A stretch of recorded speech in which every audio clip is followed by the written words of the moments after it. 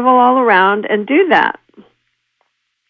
And somehow, from as if out of the sky, money would come, and I would be able to continue on this path. And it's really living on total blind faith. And living on inner guidance and blind faith is kind of like jumping off of cliffs. Because you know when you jump off of a cliff, either... There's no net. Yeah, there's no net. So either God is going to catch you or you're going to have to learn how to fly real fast.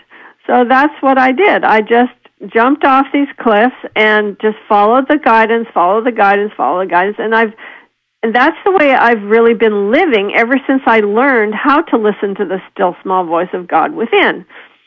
And I learned it actually quite late in my life. It was already, I don't know exactly what age, but it was 1989 that I learned this method of listening to the divine voice. And since then, I have really done my best to listen to that voice and follow the guidance. And believe me, it's challenging. It's not, it does require faith, and it requires effort, and it is challenging for the following reason, and that is that God wants us to grow, to expand, to become all that we can be.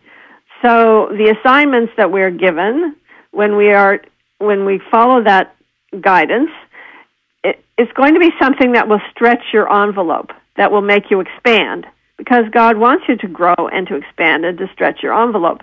So therefore, you might be guided to do things that are challenging. But when you do them, if you're willing to do them, then it will be very miraculous. I totally agree. I can't say that I have mastered this. It's still challenging, and so it's difficult sometimes to follow that divine voice. It's very true. You said that money would come in at the 11th hour, 59th minute. Right. That's a scream. I love it.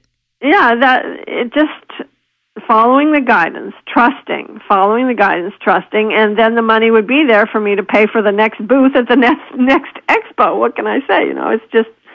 You know what I call it? Need to know financing. You need to know financing, right. Yeah, like you only need to know at the final minute. You don't get any advance warning. It's unbelievable. On a need-to-know basis. Exactly. My parents thought I was absolutely out of my mind when I did this back in my 30s. Well, everyone thinks that one is out of their mind if they're listening to the voice of God, because who listens to the voice of God? Only people in straitjackets in insane asylums. Yeah. I'll tell you, though, I met incredible people. I was hosted all over the United States.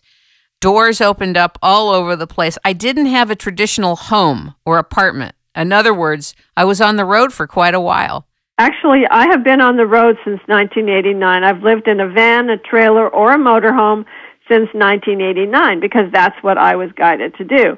Now, I'm not saying that everybody's going to be guided to sell their house and go live in a motorhome. Indeed. But that's my path. That's what I was guided to do. And you'll find that your life is going to become quite amazing and quite adventurous and quite wonderful if you start to listen to that divine voice. I'm scared to go meditate now. I mean, if they took me around the United States the way they did years ago, I mean, I had to really get grounded and come back to reality. I'm scared of the next round. Exactly.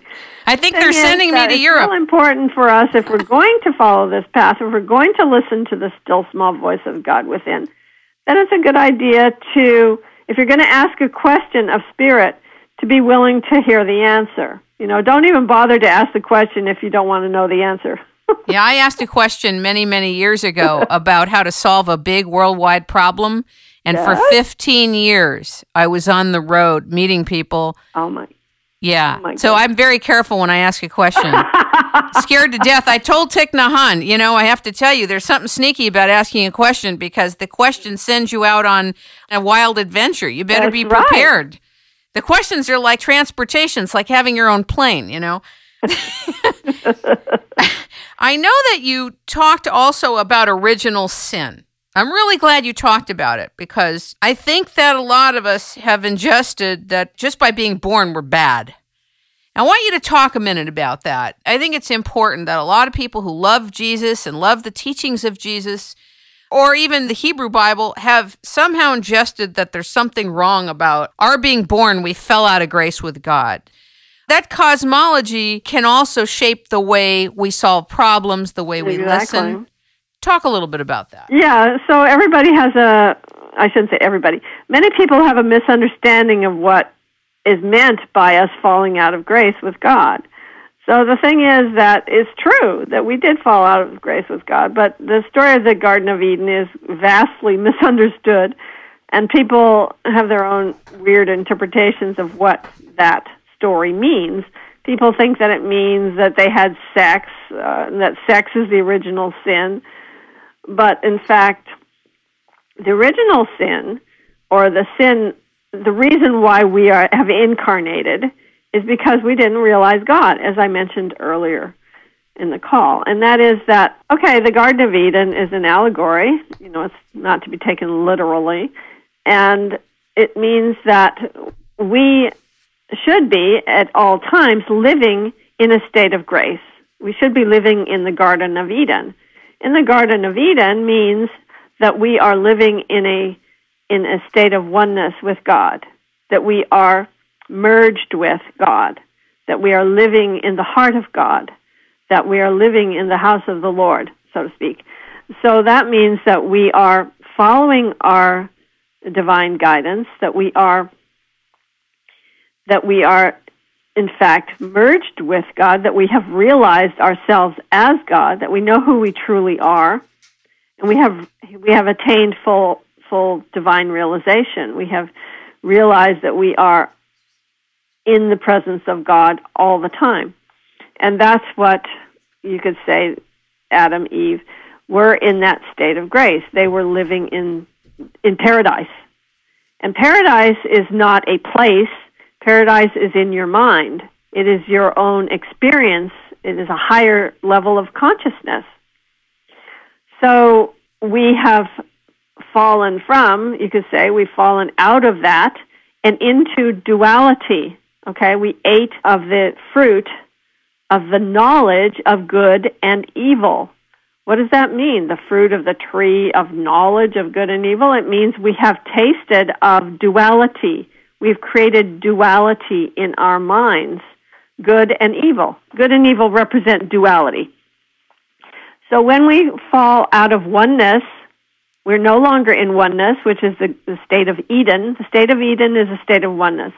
And then we eat of that tree of good and evil, meaning we realize now, or we have fallen into the state of duality. The state of duality is the separation between ourselves and God. It is when we decide that we are a separate entity. The I is created, I, meaning the letter I, which means our own individual identity, our own ego gets created, and we are no longer in paradise because we are no longer one with God. So that is what happens. And then we are banished from the garden. We're no longer in paradise, and we're living in hell, basically. Living in the ego is living in hell.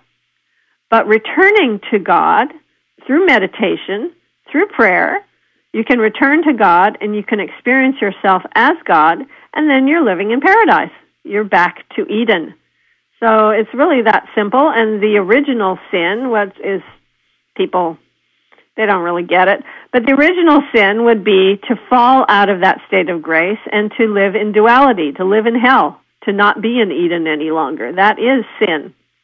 Because sin, self-inflicted nonsense, S-I-N, self-inflicted nonsense. So we have inflicted upon ourselves the idea of duality, and we're no longer one with God. That was so eloquent. Thank you. What you just distilled represented a lot of years of sitting with things and making distinctions and discerning. I can tell. Well, the thing is that this is well understood in the East. It just isn't understood in the West. You say that there's a distinction between who I think I am and who I really am. Yes. Speak about that, because that kind of puts the final touches on this. Exactly. So who you really are is different than who you think you are. Who you think you are is this body, this ego, this height, this weight. having this bank account, living in this house with these